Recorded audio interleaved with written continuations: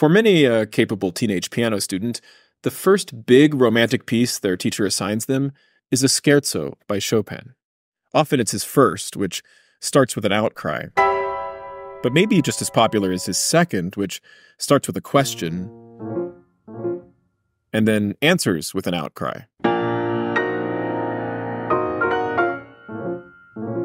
Chopin's Scherzo No. 2 in B-flat minor was my first big piece. In fact, that's me you're hearing play it, recorded when I was 17 for the classical radio station in my hometown of Austin, Texas. Tonight, I've decided to play my bread and butter, Chopin's second scherzo in B-flat minor.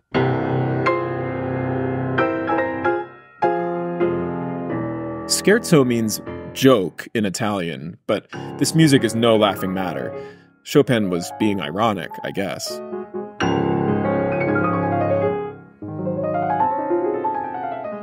And like all of his scherzos, the second is strange and beautiful, and I loved it. Until I didn't. This is the piece that it doesn't matter where I am or if I've warmed up, I can just sit down and play it. So I thought it'd be a good choice for tonight. See, I played this piece so much that I lost feeling for it. It's like if you say a word over and over again, it eventually loses its meaning. Scherzo, scherzo, scherzo, scherzo. And now we have Ben Laude performing music by Chopin.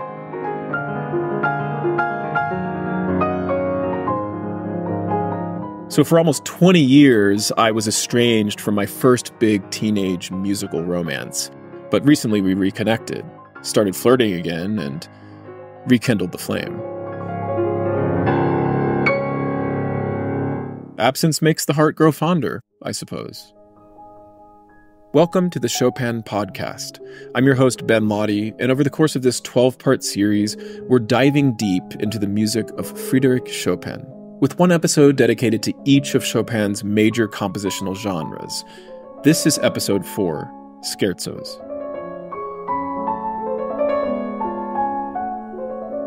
In this episode, pianist Garrick Ohlsson examines the Beethovenian brilliance of Chopin's 4 scherzos. Silver medalist and top prize winner of the 1990 International Chopin Competition, Kevin Kinner, reacts to his own performance of the 3rd scherzo from Warsaw. 2015 National Chopin Competition medalist and renowned music educator Josh Wright breaks down signature passages from each scherzo. And finally, music critic Jed Disler recommends some very special recordings of Chopin's scherzos from the past century.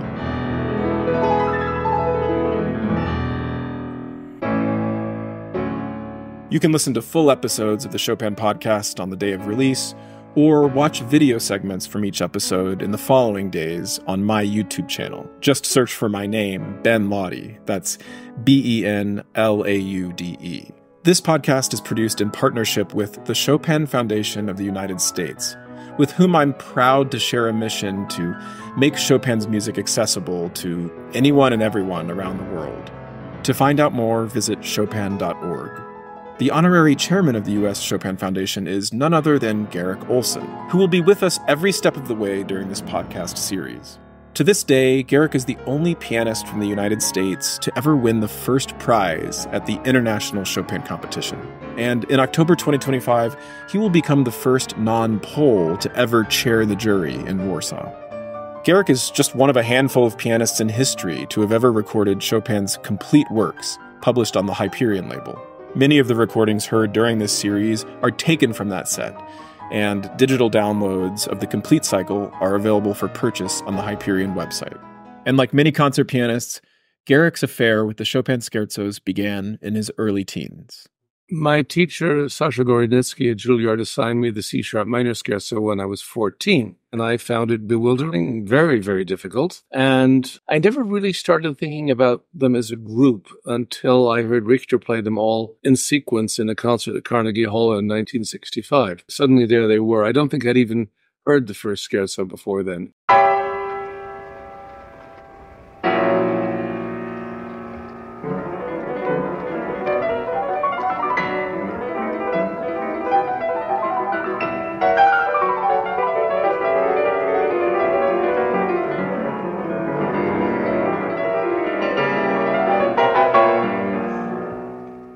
That Richter recital exists on recording, and I've been listening to it lately. But there's a video made in the decade before from Moscow with Richter playing the second scherzo that is so incredibly compelling that I have to play a little bit for you just to elicit some reaction and maybe bring back some memories of the great Sviatoslav Richter.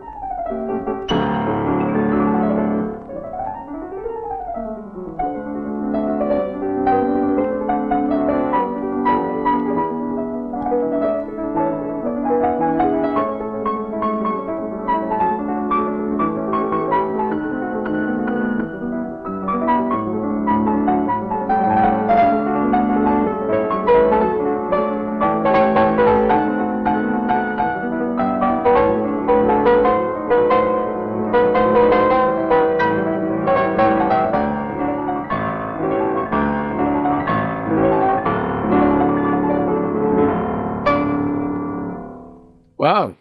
It's amazing, of course. And he's thought of and solved all the little sort of problems that we piano teachers have in teaching this piece. You know, there are myriad subtle problems in playing this.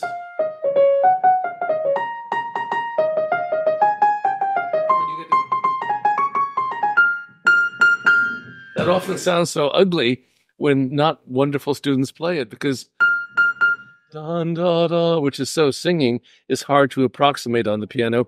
And Richter does a real nice job of just that little thing.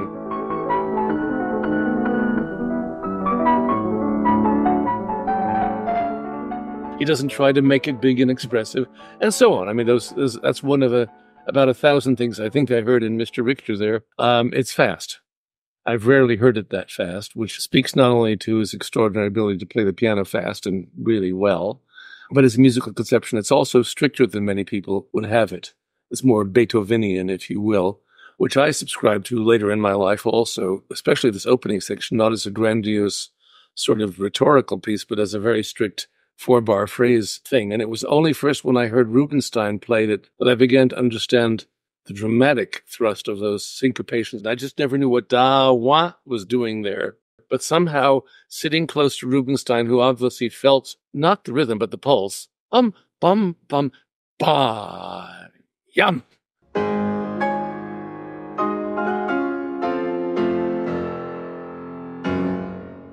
You know, I don't know exactly how many quarter notes or eighth notes he counted. He probably didn't. He felt it, as we say. But, you know, you often hear it's just placed there. It's 1, 2, dump up, which then leads you back to that. Something's got to happen inside of you. And certainly Richter understands that, and all good pianists do, and Mr. Rubinstein made me feel it. All the scherzos are marked presto. And in classical, we learn in music history or from our teachers that presto means basically 1 per bar. So it's not 1, 2, 3.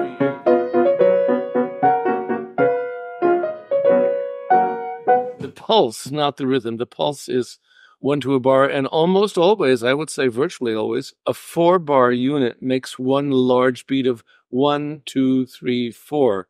1, 2, 3, 4, 1, 2, 3, 4, 1. So you actually feel that. So that's a very important thing to keep in mind for all these 4 pieces and other people's scherzos too. One of the most famous scherzos that also is in a quick triple meter, but then has a hypermeter in 4, as you're describing, is from Beethoven's Ninth Symphony. And exactly. I wonder if you could sort of compare this little joke to maybe Chopin's Third Scherzo's little joke, because they have an interesting similarity that didn't occur to me until actually you told me a few years ago.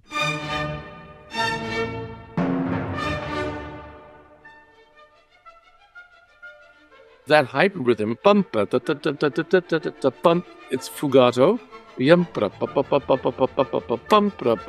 that gets into your body, you know, and it inflects.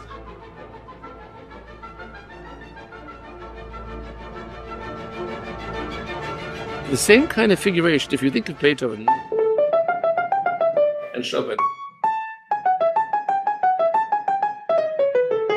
They're not brothers and sisters, but you might say they're cousins. Yeah, I especially find the yup up up up up up up up yup up up up up. This long slow build up where the left hand has it.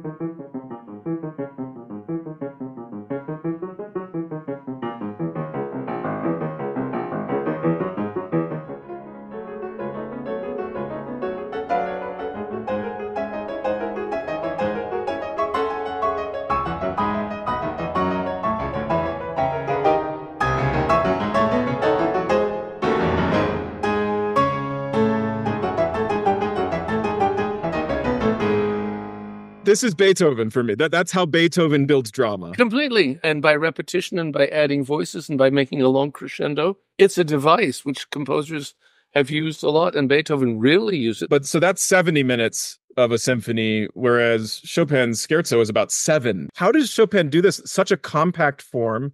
I know. Yet it feels like you've played a whole symphony by the time you're done with it. I remember the writer on music, Michael Steinberg, once heard me play this piece, and he said, there's almost more music than will fit into one piece. You've got this incredible drive, which only lets up when suddenly a chorale appears out of nowhere. You know, this churchly kind of very, very diatonic music. And suddenly, oh, by the way, for those who follow such things, that's the first full cadence in the whole piece. He's had momentary ones, but they don't count, you know. But finally,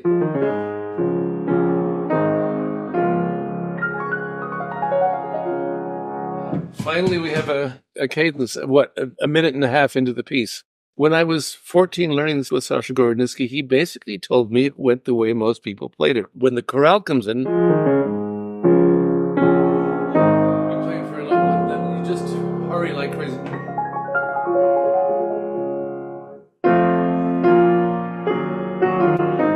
And I remember even thinking that I was not a questioner. I didn't confront him with it, but I thought, Chopin doesn't stay to go much faster there. However, it sounds really nice when you do it that way. In that more traditional That's why thing. you ended up winning the Chopin competition, Garrick, is because you were already having critical questions and thoughts at a young age about the score. You wouldn't want to hear in Chopin interpretation something this square.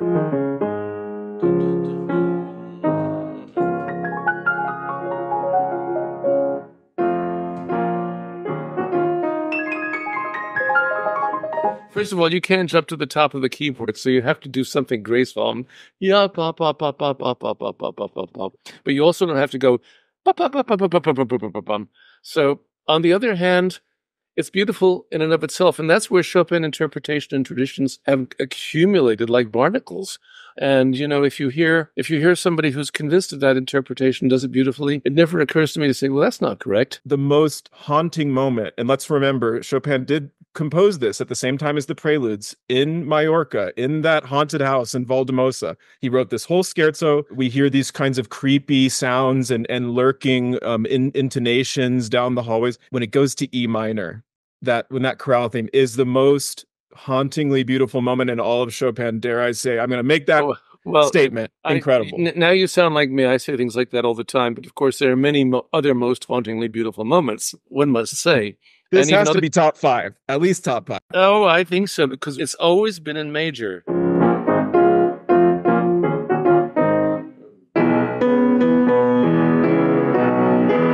Even heroic in E major. So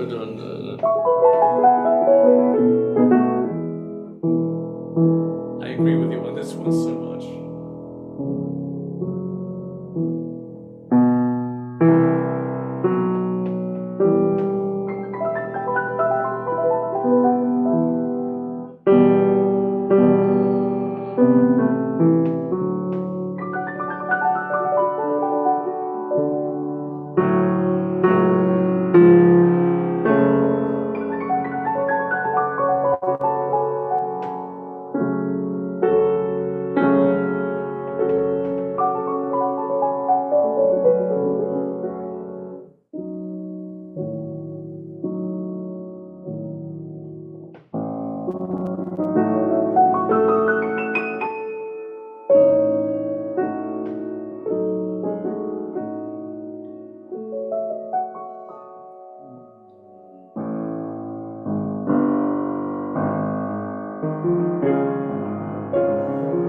But then the chorale extends and extends and extends in an almost Wagnerian or Lisztian Wagnerian way.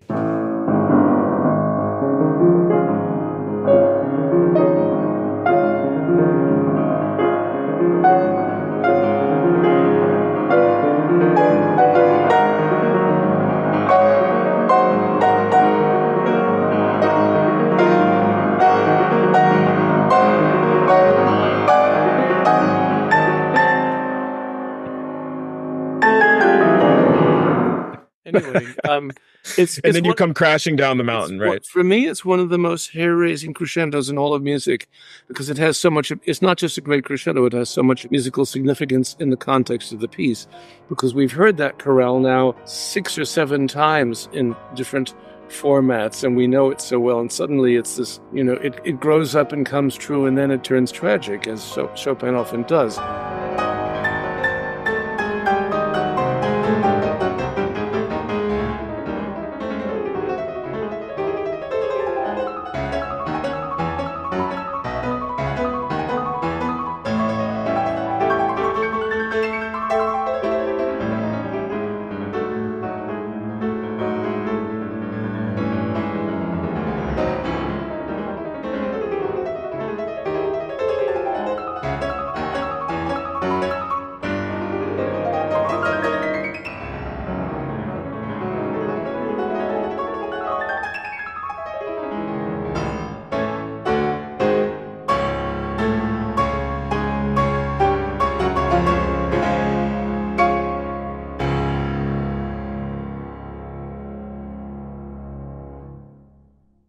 The first scherzo is a depiction of war and a dream of peace. It's violent.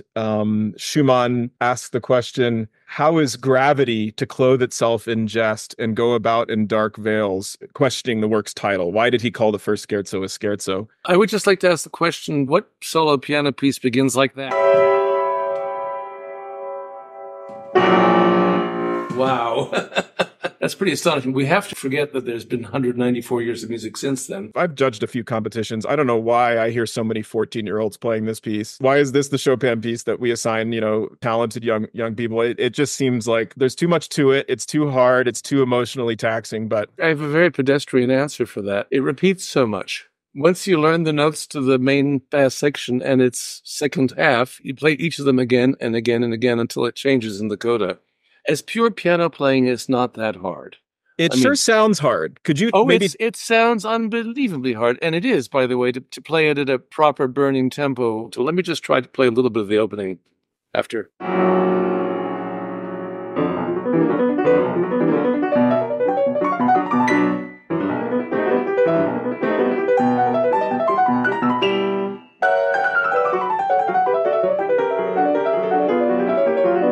Well, I shouldn't do that because it's been 20 years. Okay. I mean, it's fantastic music. If you leave out the dissonances,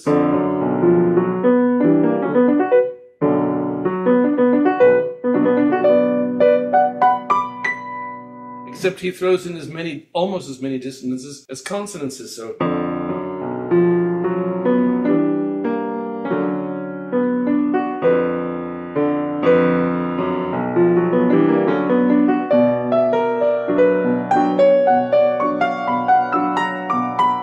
The yard is littered with ugly grass, or whatever you might want to say. It's incredible harmony.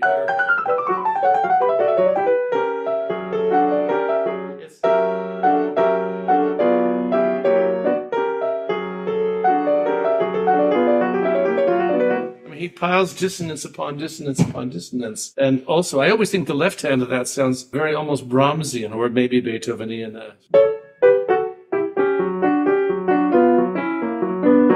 Anyway, it doesn't sound very Chopin-esque, does it? No, and it has such a striking middle section, striking in its contrast, which is something that's common, I think, to all of these scherzi. And here we have a kind of Polish Christmas carol. A kind of version of Lulajże Jezuniu, which is a sleep baby Jesus, being rocking, which you can probably find on YouTube now. Lulajże Jezuniu, moja perełko, Lulaj ulubione, me pieścidełko. I don't think it's an exact quote because Chopin hardly ever exactly quotes, but it's there.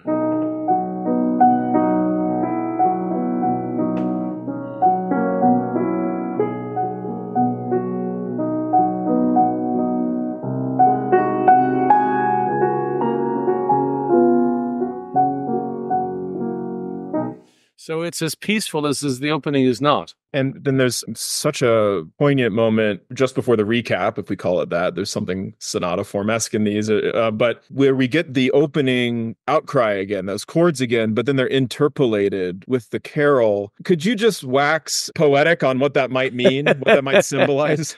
I don't know what it might mean. Let me play it first because it's really shocking, and it reminds me of a good friend of mine who heard me play lots of Chopin years ago and was not a musician, but listened a lot, and said, one thing that struck him is that there are no two transitions in Chopin that are ever the same. He never writes the same one twice. And he never did anything like this, and almost nobody ever did, because the third iteration of the chorale falters or falls asleep and becomes indecisive. Let me just play it.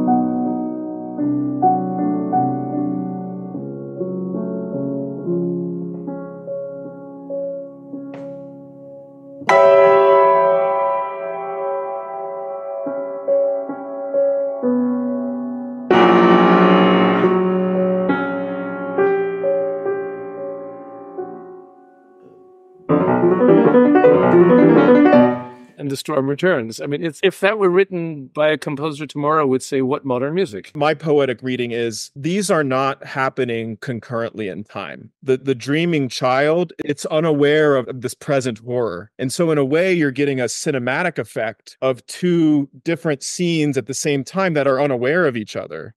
And then it's very modern cinematography, post-World War II anyway, where you can actually have both at once melding, just as it does in our psyche and our imagination. Yeah, it's pretty incredible, even if you don't invoke cinema. Speaking of cinema, I have a little movie here I want to play. Let's see if you recognize the pianist.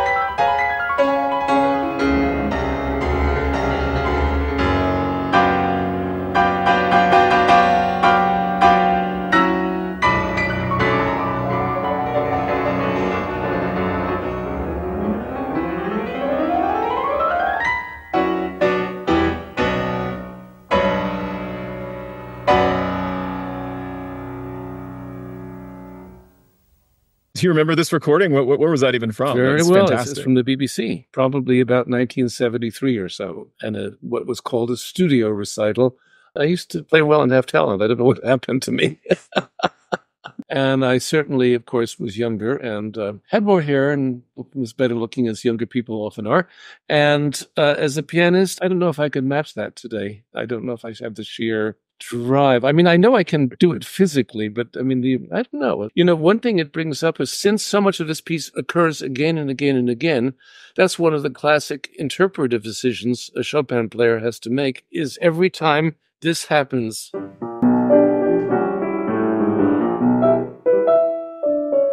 for example, at the end, I think, and many pianists do, before that, I get more excited because, well, we've heard this thing now 5 times in the piece. You want to say it with more intensity.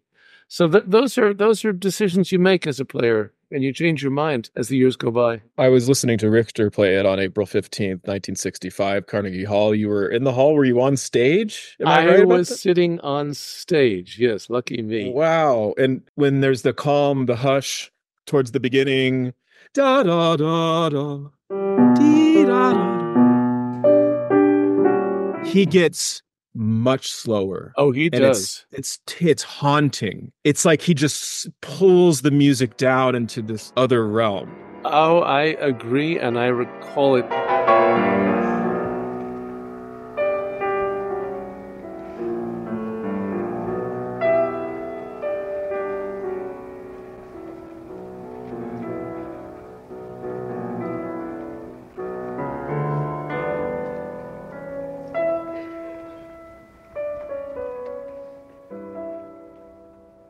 He was very strict, as I mentioned, generally, but he had this ability of, Mr. Richter, it doesn't say go twice or even more slower, but suddenly he brought you into a different imaginative space. Yeah, absolutely. I wouldn't have been able to say that when I was 17, but I felt it, that's for sure. Schumann said of Chopin's second scherzo, he compared it to a poem of Lord Byron. He said it's so overflowing with tenderness, boldness, love, and contempt.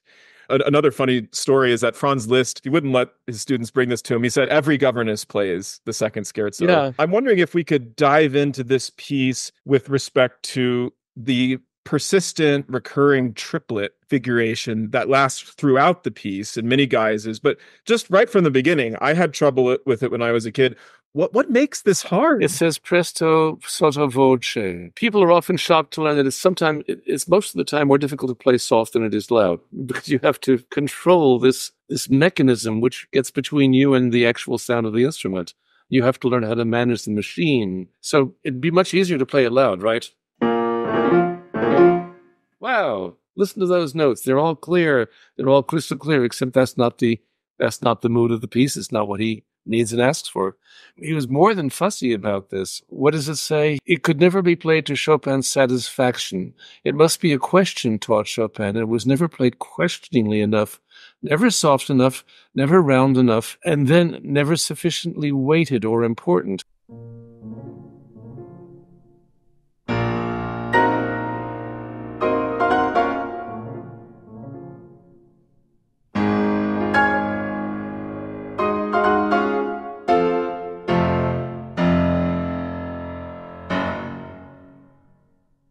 Chopin would dwell at length on this bar again and again. It's the key to the whole piece. The triplet group is generally snatched or swallowed. He was exacting about that. Now, isn't that interesting?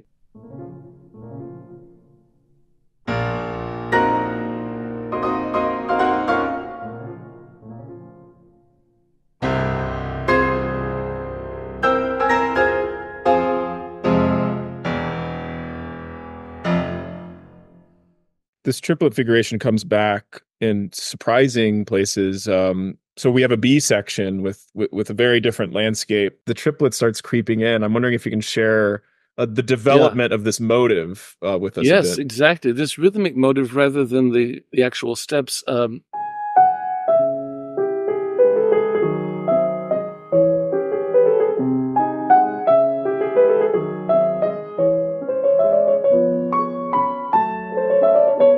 Extremely beautiful, poetic, but quite insistent or obsessive. I mean, he keeps on playing with us to the point of it's almost maddening. Right at the climax.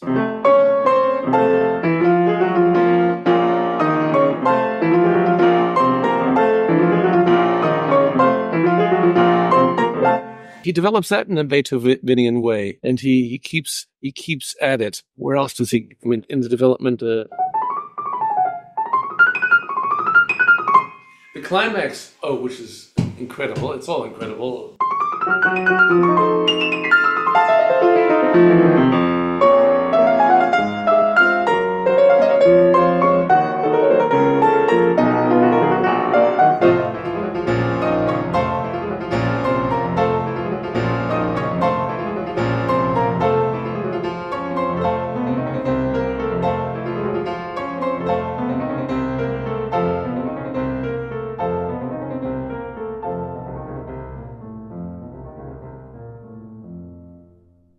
whole thing is permeated and saturated with this kind of Beethovenian insistence. The fact that Chopin says that opening figure is the key to the whole piece reminds me of a really brilliant observation made by the great pianist professor Logan Skelton at the University of Michigan. And whether or not it's true in fact and Chopin intended it, I don't care because it's just so cool. Take the notes of that figuration. You have a B flat, obviously, is the second of the notes, and that's the key of the piece, B flat minor. You have a D flat, which is the relative major. It's how the piece ends. Then you have two other notes, A, which is the key of the B section.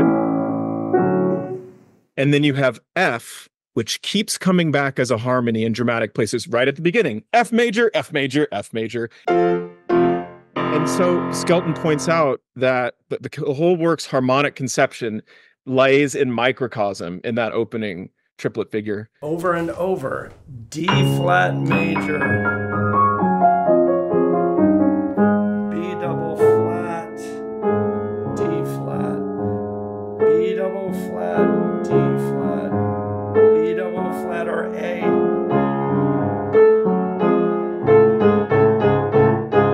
F major and D flat. Yeah, it's just very consistent, and I feel in a lot of good pieces of music, they set up worlds with certain harmonic tensions and characters playing different roles in the drama. And those characters keep coming back.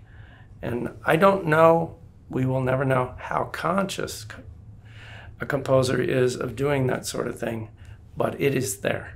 There's no question. And it's just a beautiful aesthetic thing to just bask in, when you're learning the piece, that the small and the large are somehow united, in this way. It's kind of like the Big Bang. It all grows out of that. Yeah. Thank you for that. It's more than a story. It's absolutely accurate. It shows what a musical scientist Chopin was too.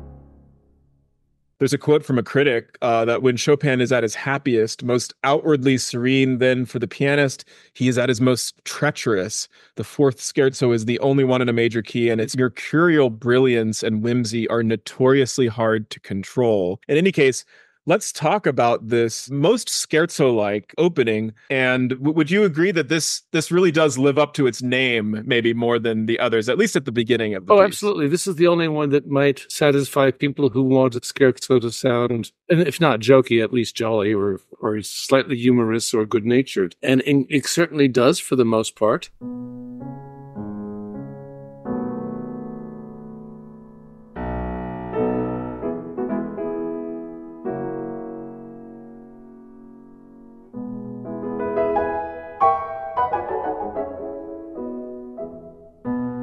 In some ways, this is one of the more elusive and complex ones because it doesn't have, until the middle section, any of Chopin's soulful, melancholy long tunes, or even ecstatic long tunes. Well, how would you describe these opening unison notes? A rather sort of square, ordinary... I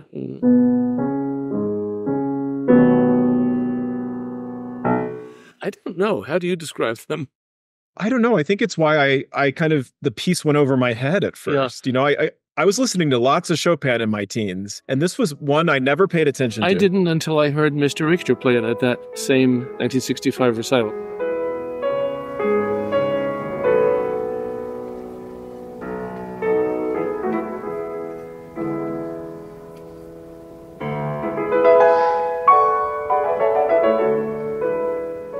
One of the most scherzo-like aspects of it are these kind of laughing motives of arpeggiated double notes, which I have to say, I think Camille Saint-Saens really fell in love with, because it's used in the second movement of his G minor concerto. I wonder if you find that parallel. Oh, to it's absolutely the same texture, yeah.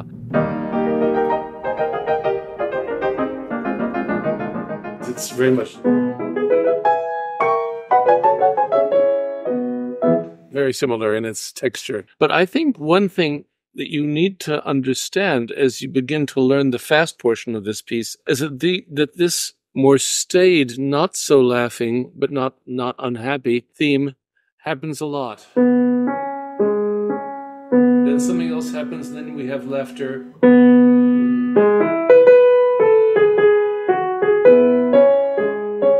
And it goes throughout the whole piece, and sometimes it takes different forms, not legato.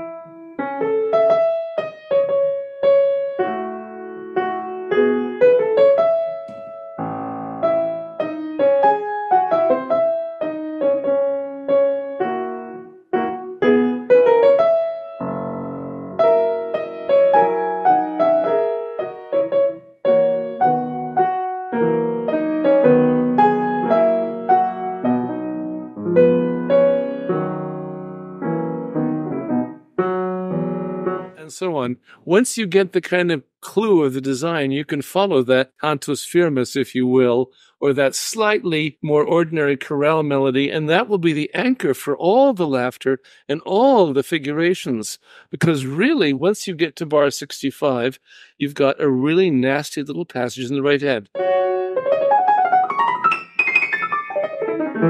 And that's what we get very preoccupied with, but it has to...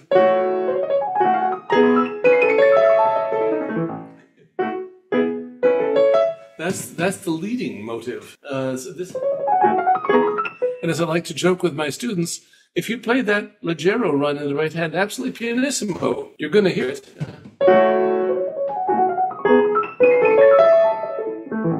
It continues all the way through the whole piece, even as all the style brilliant of the early pieces.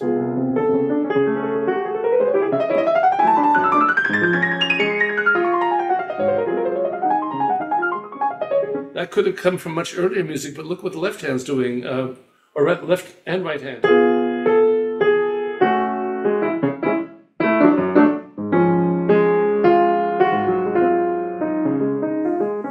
So in that sense, is that not a lot more complicated than that early style?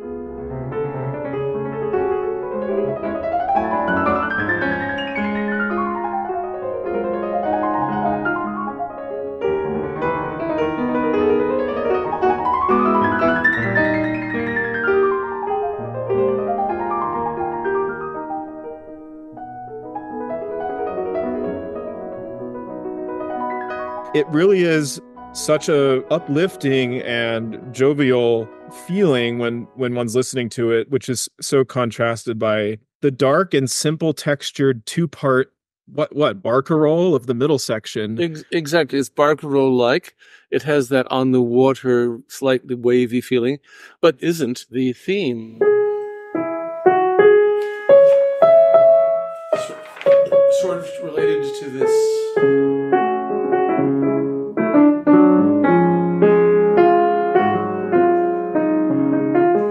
So in other words, it's quite integrated at the same time.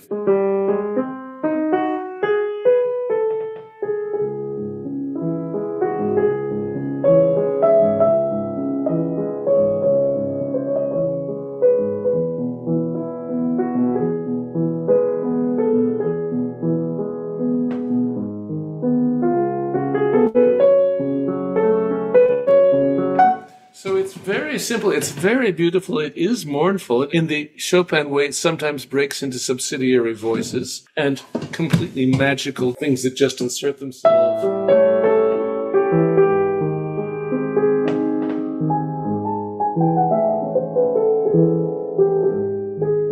Over the years, this has become my favorite scherzo to listen to, and I found a wonderful video performance of a young beardless man in Warsaw in 1970. We'll just hear the just part of the end of the coda here.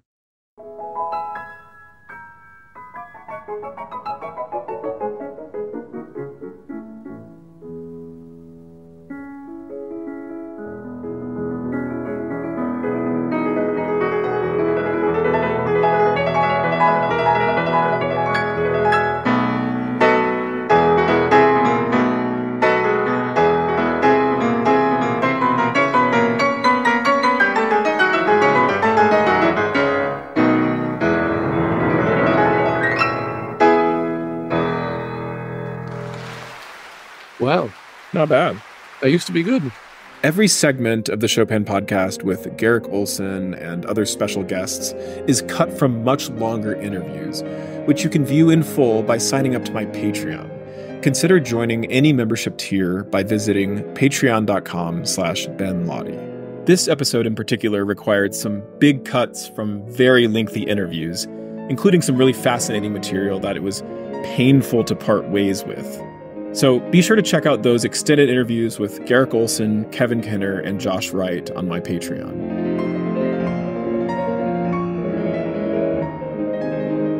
On the next episode of the Chopin podcast, we'll explore the pieces that revolutionized piano technique in the 19th century, Chopin's Etudes. Starring, as always, Garrick Ohlsson, and featuring special guest pianist Claire Huang-Si, gold medalist of the National Chopin Competition in 2010, who will revisit a couple of her etudes from Warsaw that same year. And we'll welcome back 1975 Chopin Competition silver medalist Dina Jaffa, who has unique insights on Chopin etudes, having performed the complete cycle in public multiple times. Stay tuned.